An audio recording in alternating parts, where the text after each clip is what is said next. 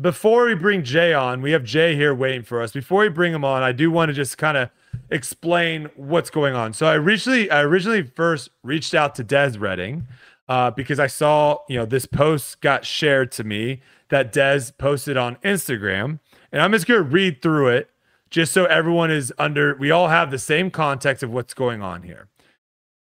So it starts like this. My world championship has come to an abrupt end. Today, despite being personally hydrated and feeling ready, the lack of water on the course combined with 90 plus heat and some hot flashes did me in and almost 3 others that I know of. It is a wonder why there is a recommended PDGA water policy when the PDGA doesn't follow its own recommendations. Our course had a water jug on hole 1 and 1 other jug placed at the shared junction of 8 and 11. It was simply not enough.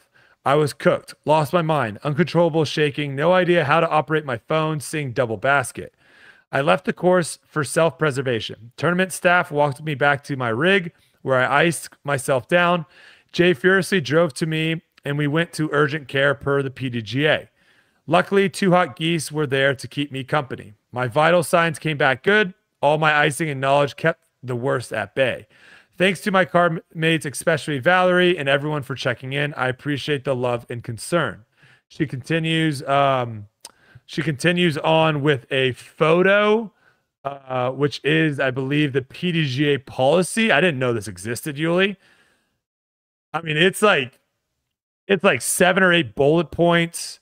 There's a graph at the bottom that shows like outside temperature, how much water per player. I mean, it's a very detailed of like what you need to be doing with water. Making me thirsty. And yeah, I know. And apparently at one of their bigger events, one of their flagship events, their world championships, right? They didn't have enough water on the course. So we bring in Jay Redding. You might know him better as Yeti, joining the show for the first time. How's it going? Appreciate you jumping on for us tonight. Absolutely. Howdy, guys. How y'all doing? We're doing good. We're doing good. All right, so I kind of just explained Dez's post on Instagram, kind of gave a little bit of a background of what's going on. Is there anything else that you want to fill in that maybe I didn't, that wasn't in her post? No, Des is doing really good, actually. I was glad that you shared your story, Brody, with having heat stroke before because, heat stroke, heat exhaustion, they're related, but they're different. Heat stroke is definitely the extreme side of it. I mean, just the word stroke means your brain is having an issue with what's going on physically. And Des has had a heat stroke in the past. And unfortunately, it's tied to a PDGA event that is now on one of our elite tours. And they sent the FPO to a course out in the country. And that year, there was actually 0 water available on the course. So, one thing led to another.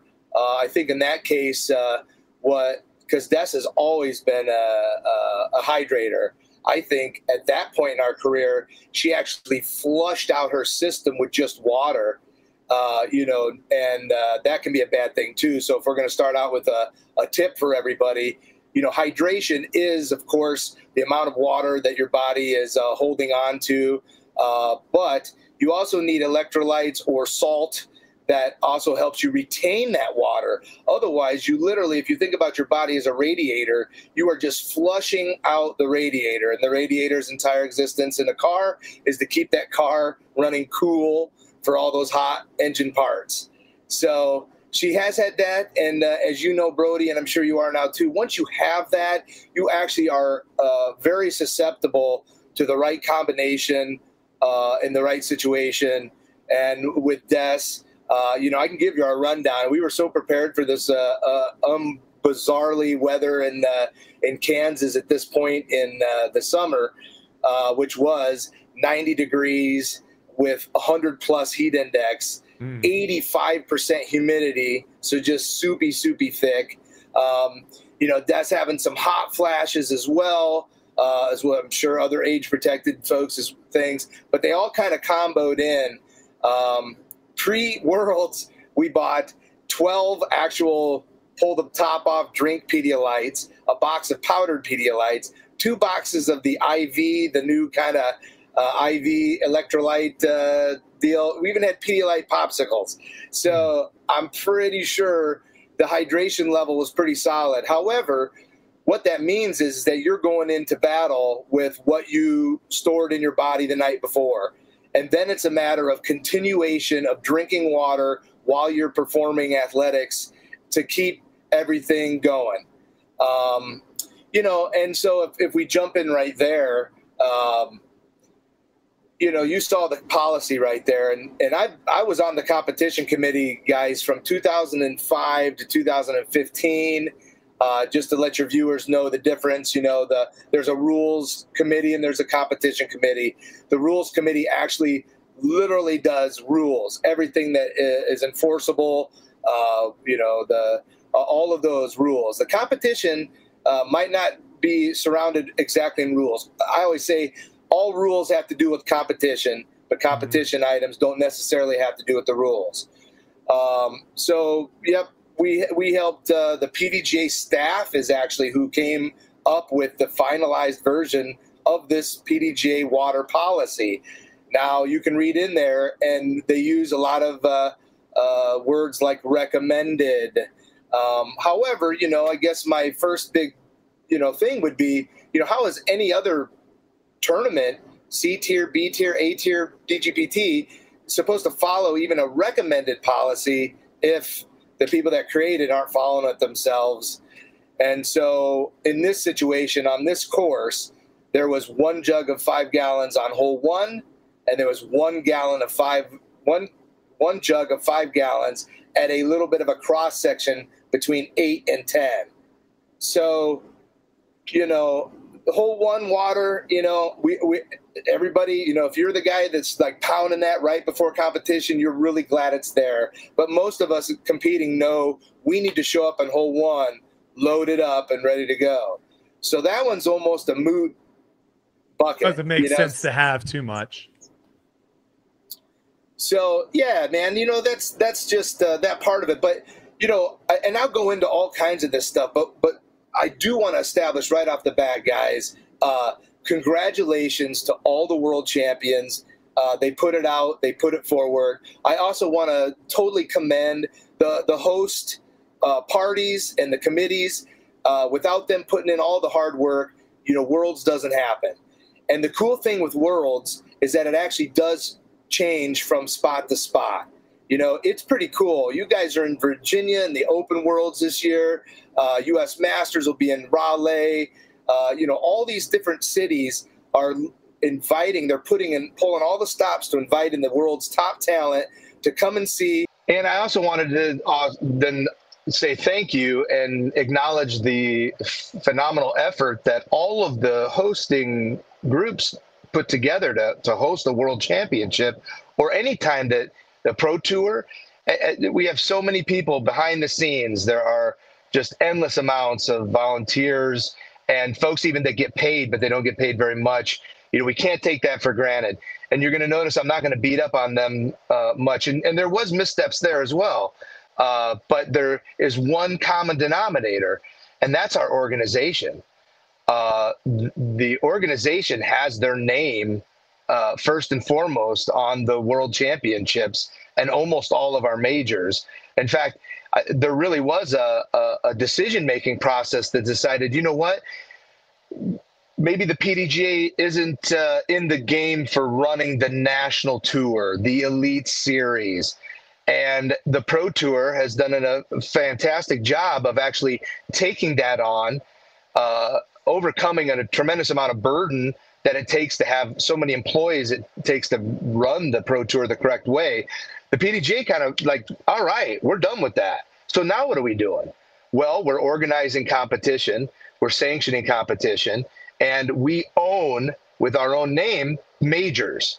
So the PDGA needs to double, triple down, right now and save themselves by owning the events that they own.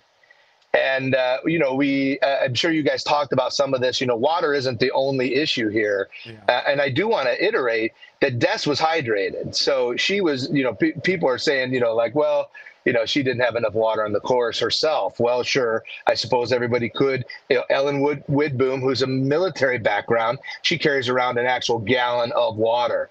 That's her training. They do rucks in situations that are life-threatening in those situations. So, but it is absolutely on the event side to take care of the players. At the end of the day, you guys disagree or agree with me. This is what players want.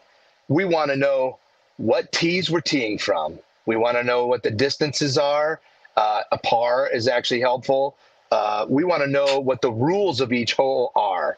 We want to know what the OB parameters are, what any special circumstances are. And then we want those holes trimmed and groomed the best it can be for not only competition, but for viewership and things like that.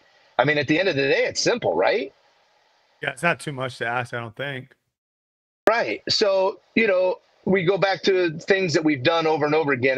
The competition, when I tuned back in, I heard you guys saying like, well, there's no enforcement. And that really becomes the stick and carrot situation that is the $1 million question. Back when the competition committee was really, really clicking, and we had, Kevin McCoy, who was touring, and Avery Jenkins, who was touring, myself, we had some of the finest tournament directors in the land. And we put together a checklist, a standards, if you will, like if the tournaments would just do these things, everybody competing is actually going to be pretty darn happy. And they're the same things y'all are battling today. It's the tee pads, it's the consistency in the targets, it's the marking, it's how many days ahead of time are we saying that this is it, at a world championship when people are, Joe Revere spent 2 weeks in Emporia ahead of the week before the championship. So I guarantee you when he showed up, he was just throwing discs in the field for the most part. Sure, those courses are laid out on UDisc and stuff, but that's where I'm saying like, things like we actually one group had a swinging target. Yuli, did you play in the 2005 World Championships in Pennsylvania? No, I wasn't there. A little before my time. So an incredible course in a state preserve, but it had a swinging target from a magnificent tree. And all of us are like, what? Really? Are we doing this? And they decided right last second, no, you guys are actually right. And we'll tether it to the ground and this will never happen again. You're right. Well, fast forward, I heard that it happened, I think, in 2017. And now you can add 2024 to the list as well. I pulled in, my buddies gave me a ride back to the course. And the women were putting out, and it was so windy. We were just watching this target, just swinging in the wind. We were making bets like, well, what do you think? Is it going to be a missed putt or a missed target? And that's, again, seems elementary as well, things like that. But, we can talk about some other things. I would love to answer anything you guys have, but I want to make sure that I put this in here is that, I was asked to give some feedback, and the biggest thing, and this was even, so our new executive director, Doug Bierkes, one of the things that was amazing was he is actually on site from the beginning of Worlds to the end. So he was there and he was taking notes and he was checking things out. And he actually had a meeting specifically with Des and I, and it actually was, we were going to have a meeting anyway, so it wasn't really because of this. But I tell you what, Doug sat there and he listened. And he listened, and he did say there is going to be accountability. And he did say that things are under his watch are going to get better. And I believe him. I've got a lot of faith. I've known Doug for a long time. And I think, I think things, hopefully, maybe this is a catalyst, although I can't tell you how many times I thought that we had a catalyst moment.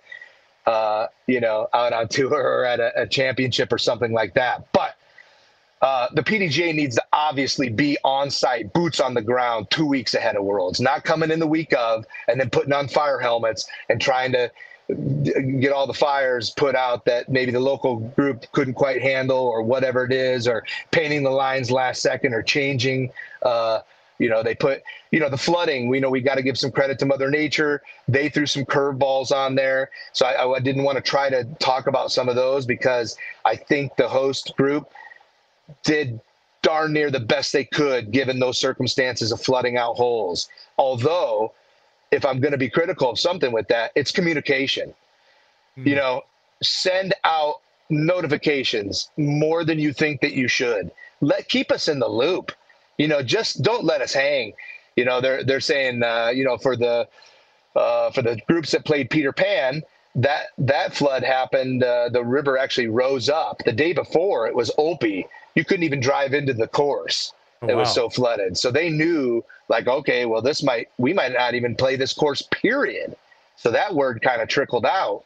But Peter Pan, the river rose the next day, and all of a sudden those 6 holes became unplayable, and they kicked into action, and they, put in temp holes. However, the temp holes meant that they pulled out some crusty restaurant rubber tee pads and threw them on the ground, rippling, horrible teeing surface. And then, thank goodness, they ended up putting tee off from the earth if you'd want to as well. So they did mitigate that. But where were these turf pads at? Shouldn't there be temporary turf pads in the PDGA trailer? Shouldn't there be 20 water jugs in the PDGA trailer waiting for events and things like that? So that's where I just think that, I'm not saying we can do better. We have to do better. You guys are just starting to do this for $10,000, $12,000 a pop. When we were doing it at, man, I won $1,200 this weekend. Let's go. There was maybe a little bit, well, you're really doing it for a living, well, yes, some of us absolutely were, we were making it happen. And now that there's big money, and I'm saying you guys are on another level, but our age players are too. We're all members. We all are invested into this organization. And I think the MP 70s and the FA 65s are just as important as MPO and FPO. At the end of the day, they mean different things, but doggone it, those people work hard. If you look at the women's turnout, I didn't quite get the stat with put stat Mando on it.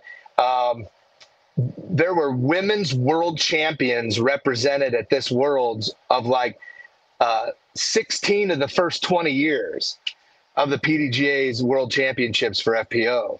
So that's the legacy players. Do we really want to be treating, our legends and our Hall of Famers that way, let alone our amateurs who now are maybe just finding the sport and they dumped in all their cash and this summer I'm going to qualify for next year's Worlds and it really means something to them.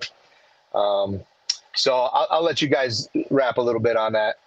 Yeah, no, I think you make great points. And I think what the PDGA has is a lot of people go to these events and they're assuming this is a massive event. This is a big deal. And when you show up and certain things aren't there that are expected, I think it really does hurt the future of the sport for that person.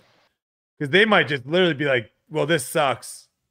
I paid all this money to come all the way out here, and this thing is run like a flag football tournament in my back, my local park. A lot of that, and we don't really, and that's one thing that's kind of missing a little bit, even on the Pro Tour side, is the pageantry. A lot of Pro Tour events, and they're getting better, but a lot of Pro Tour events still, it feels like you're just walking into a local park. So there isn't this feeling of oh, this is special. And I'm not saying that needs to be happening on the amateur side of things, but there are certain things that I think, one thing that I don't even really, pay attention to as much as I should is bathrooms, because I have the ability to just go into the woods whenever I want. But when you start looking on some of these Disc Golf Pro Tour events that we've played at, and I know it's gotten a lot better, but in the last couple of years, there was times where it's bro, if you're female, what are you doing? You just can't go to the bathroom for 9-10 holes. So there's a lot of things that need to be corrected. Julie, did you have anything to add to that? No, I just wanted to add again, like, I feel like my main point with this whole thing, where I feel like it trickles down, is from the top, is leadership. And it's funny that you brought up Doug Bajurkis, because I was giving him high praise before you came back on, saying when we were to go to play the GBO or the Glass Blown Open, or what is it now? It's the Dynamic Disc Open. Yeah, the Dynamic Disc Open. And he was running things. I felt like it was one of the smoothest tournaments ever. And then I see that Eric McCabe's playing the event, so he's a guy that gets a lot of things done. And when there's not good leadership going on, and this isn't a knock to whoever's running the tournament or whatever the staff, but when there's not one guy being like, okay, I know how to run tournaments. This is what we do. Make sure that this guy's doing this on this course. Make sure this guy's doing this on this course. Make sure that those waters are done. If not, we need to get somebody on that. All the good tournaments, for the most part, that I see have somebody like that who's doing it, right? And it's interesting that all the tournaments that are run by the PDGA, not all, some of them are really great, but we see little leaks. We see little leaks of things go kind of under the radar to where we're like, well, why didn't that get taken care of? And they're like, well, I thought he was going to do it. And whenever you get the pointing fingers thing, that's because there's nobody to look to and nobody like really setting the standards of, no, this is how we do it. This is the way that we do it. And we need to keep it doing it that way. And when I heard all these things happen, that's the first thing that I thought. I was like, well, Eric's not. And I bring up Eric just because I know he's a go-getter and he gets stuff done, right? And Doug, he's a go-getter. And it's funny that you said, like, right after, he's like, no, people are gonna catch some flack for this, because under my watch this wouldn't have happened, and this isn't respectable. And I just feel like I just feel like that's like one of the main issues that I see when the PDGA comes to town, is there's nobody that's just, all right, let's get this done, you know?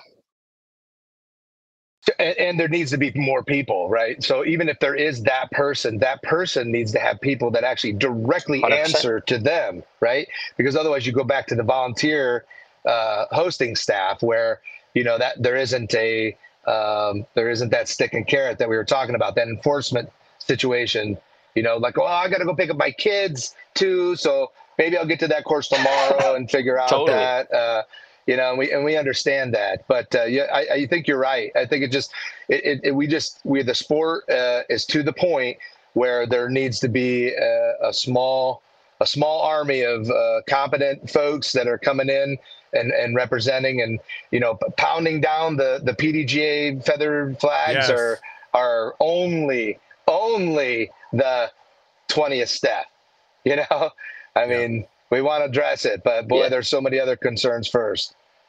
And one of the things that I might be completely off with this, is why are we having a Worlds in Emporia this time of year when it's 90 degrees and flooding all the time, and there's weather coming in, and we've known this forever? Like, I know it's a bidding process, but who goes, yep, you get it. You know, this is a great idea type thing. When you have 80-year-old playing in this tournament in 90 with 100 heat index, like, that seems a little crazy to me. Yeah. No, it's a great point, Yuli. In fact, that's kind of one of my other little marks on here was for a Masters age protected Worlds, every single division played a course that was totally not appropriate for their division. In my case, in the MP50s, I'm sorry, I love, you know, Champions Landing is gorgeous, but 50-year-old pro men shouldn't be playing 11,000-foot courses with OB and 410. Well, they should at least change carries. The tee pads. They should at least change the tees for you guys. 100%. In fact, and you know, and you brought up Eric McCabe, so I did talk to him quite a bit this week, and he really was more in a a player mode. You know, this is an earlier part of him. You know, again, PDGA, the dynamic discs is, you know, now part of House of Discs. So there's another whole machine working there. So it wasn't exactly the days of old, like dynamic discs was running this entire operation. So Eric came in and, you know, he saved Peter Pan with some changes there at the last second. And I know he did a lot of work ahead of time in capacities of trying to mark the courses correctly and things like that. But I don't think he had a huge, a monstrous role like we think that he would in that case, in that scenario. You can't when you're playing and you're trying to win a world championship, you know, and I wouldn't expect him to. That's why I was like, well, he's not there. So, you know, that's part of the reason for me. Yeah. Right. I mean, he came in, I'll give another course example, you know, and here's another just to add on to what I was talking about. The FP40, the FP50, the MP60, and the MP65.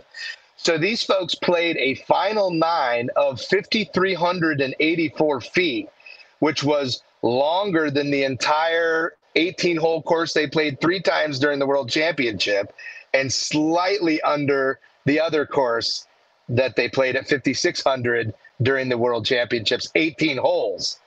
So that in itself was like, I'm not sure who's making these decisions.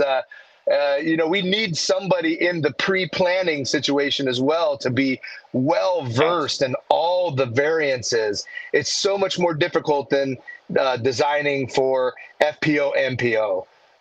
You know, where we really only have 2 skill sets that we're really trying to test them all, where, you know, the age protected, you really do. I mean, otherwise, you know, and I say this a lot, it's like the courses should fit the age group. Otherwise, we'll play open.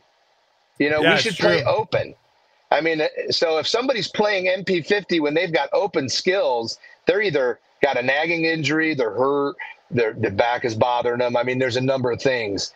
You know, so we need to adjust that type of stuff too. That's something I'd really love to see get dialed in. We were doing pretty good for a few years in there, but we need players. You know, that may be a form of a semi-retirement for, you know, some of the folks on tour currently, and that's being able to really assess proper courses for the skills at hand. Absolutely. Well, one of the things too that I was thinking, just the last thing I'll put in on that subject is, I think it's to the point now when I see the divisions and I'm looking at how many people are playing all these divisions, which was incredible for the Masters Worlds. But at what point can you just be like, hey, they're all different tournaments, and we can put forward our most effort to the MP40, to the MP55, and they're all just different tournaments in different places. And these people can plan on going to their own thing and feel like, I don't know, a little more special, you know, instead of, I know a lot of people, it's funny because you talk to a lot of people who play the tournament and it's like, oh, I get to go see my family again. And I get to see old people that I've played with for a long time and everything. But I also think it would be kind of special to see those to where MP40, it's just, that's the tournament. And then maybe, I think when it gets bigger, you could do that. I don't think it's at that level now. But like, well, why not? Well, I just don't think it's that. I think what you were saying, I think a lot of people want to have like everyone come together. Sure, is all I'm saying. But I could see like as some of the players that are on tour now, because you know the tour is way more popular now. Disc golf pros right now are way more popular than they were 20 years ago. I could see, you know, 10, 15 years from now when a lot of them retire from the pro tour and they want to go play something else, and that could work. But Jay, we do need to let you go. But before we let you go, we got to get at least one pet peeve out of you. Something that really, really gets under your skin, something you can't stand. It can be in tournaments. It can be outside of tournament play. Just something in disc golf that really gets you going. All right. I've got a question for you guys too, but maybe you'll let me hit that real quick. Let's see, something that grinds me. I guess an easy one is people that putt out and then they disrespect the passion the chains or tapping the top of it or whatever. To me, it's like your time is the 30 seconds before while your disc is in the air, when your disc comes to rest. Boom, that's on you. Now it's somebody else's turn. Get your stuff out of there. I'm about to putt on that same target, and you just riled it all up. Who was the one that kicked it over? Bradley. I think Bradley. I think Bradley hammer kicked that thing. Yeah, that might be the ultimate basket disc for sure. I think that one comes with the suspension. Yeah. All right. You said you had a question. We'll let you shoot a question our way real quick. Okay, because you guys will chew on this because this is right down y'all's alley. All right. So this is hole number 9 at Champions Landing. You guys played it just at the DDO. This is it shoots out of the tunnel down to the little space with the sidewalk. What is it, like 760 feet? Then it banks up to the right. It makes a horseshoe. It's blind. All right, you guys know it. So coming out of the gates, the way the Pro Tour played it is coming out of the gates. If you do not clear the cabbagery, you go to the drop zone, right? Speed of play, all these different things. But once you make it out of the gate there is an OB line on the right, and there's a natural one left on the sidewalk. And you guys played it, take it where it last was in bounds. Well, for Worlds, they actually just put drop zone.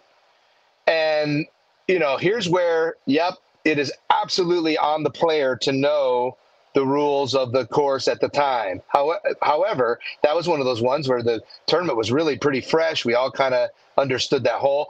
It really just makes sense the way you guys played it. The other way is just like, what? You're going to penalize, you're going to give somebody that really shanked it a benefit, and then you're going to give somebody that really risked it out a double penalty by taking them way back. And that's my opinion on it.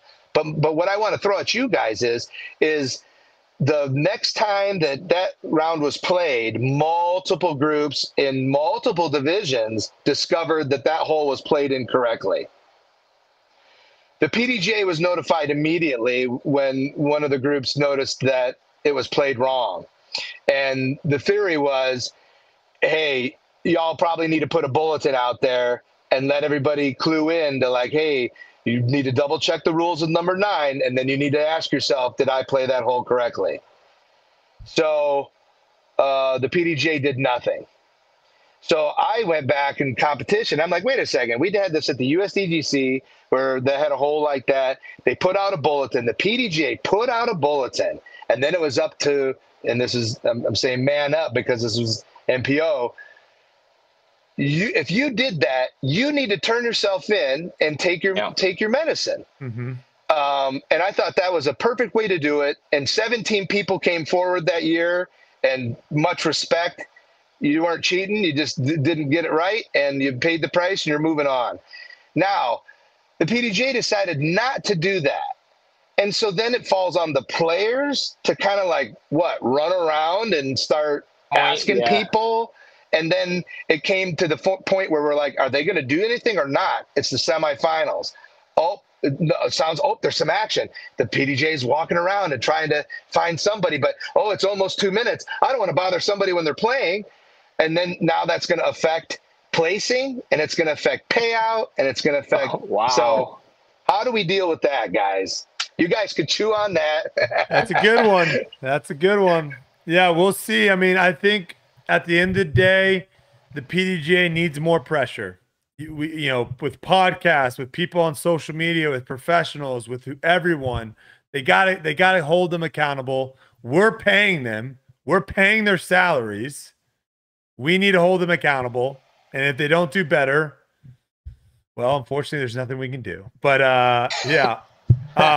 Jay, I appreciate you jumping on, man. This was fun. We'll have to have you come on another time. Because I think everyone really enjoyed listening to those stories and whatnot from you, and we appreciate you.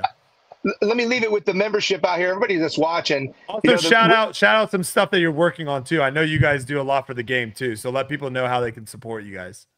I appreciate that. Just something for the listeners.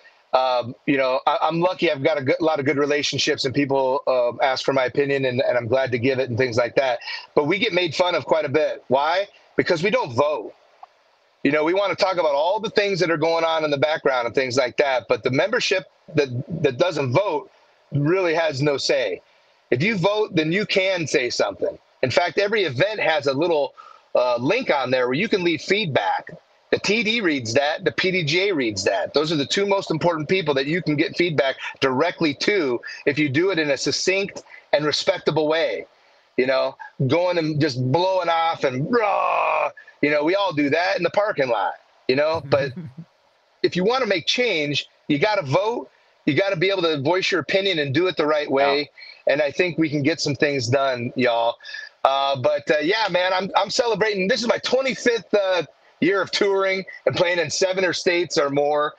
You guys, again, we're going to run some stats, but I can't find anybody that's been doing it longer than me. Although you do have a host, Brody, that's probably next in line. He's been out there for a long time. So when I hang up my sneakers, I'm pretty sure you've been doing it every year too since then, for at least 7 states or more. That's what I'm considering touring. That's crazy. Yeah. Is there anything on that accomplishment, honestly? Is there anywhere people can support you? Support stuff that you guys too. Yes, out to what you guys are doing. Yeah, I apologize. We're old school. You know, Des does have an Instagram now. I jump on Facebook and throw some things out there, man. We do love to hear from all the fans and stuff. Yeti Disc custom stuff can always be found at discnation.com. My sponsors that have been with me forever and ever. I've been Innova for over 20 years now. I will drop a little hint. Those of you that like the Sweet Yeti Fire Habanero Pineapple Hot Sauce, my sponsor, Big Country Beef Jerky. Just saying, I've got a test batch in this week. We're dialing it in. That's going to be awesome. Grip equipment, Zuka, birdie bag, and of course the educational disc golf experience. We're a 501c3. That means we're a nonprofit. All the money that comes in goes right back out. We've turned millions of kids on to disc golf and introduced them, and we are going to plant this year our 300th permanent course on a school campus. Wow. That's incredible. Awesome. That's insane. So you can send in PayPal on the website if you want to. We love what Jomez is doing. Those guys are, you know, Yuli and Brody, when you guys miss out on that star frame, people do notice. And the kids are counting on you. It's not me. don't put that on me. It's not me this year. We appreciate all you do. You're a big reason disc golf is where it's at right now. So, and we appreciate you taking the time to jump on tonight and talk to us. Absolutely, guys. Tell Des we said hi too. Of course. We will. Love the show. She's going out to hang out with 280 women at the Throw Pink Team Invitational out in North Carolina. Ooh. So that's another great organization. Sarah Nicholson doing great things for women's sports. Fantastic. Love to hear it. All right. You all have a great night. Appreciate you jumping on. Cheers.